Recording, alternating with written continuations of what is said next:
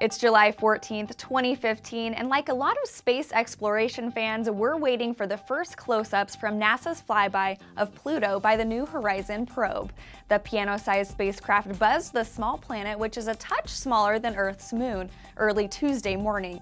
Because all of New Horizon's instruments were focused on Pluto during the flyby, the first images won't be in until tomorrow, but they did send out this beauty taken just before the flyby.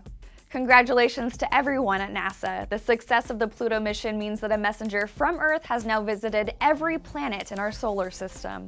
China is looking to up its game in the computer chip field by launching a $23 billion bid for U.S. firm Micron Technology. The offer comes from Tsinghua Unigroup, a state-run chipmaker. If the deal goes through, and it would have to clear some very high hurdles to see the light of day, it would be the largest takeover of an American tech company by a Chinese entity in business history.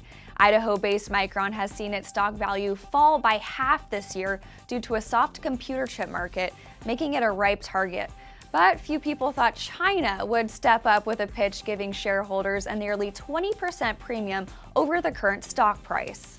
Get more details about these stories and the rest of the day's latest tech news at digitaltrends.com. That's all for DT Daily. We'll be back again tomorrow.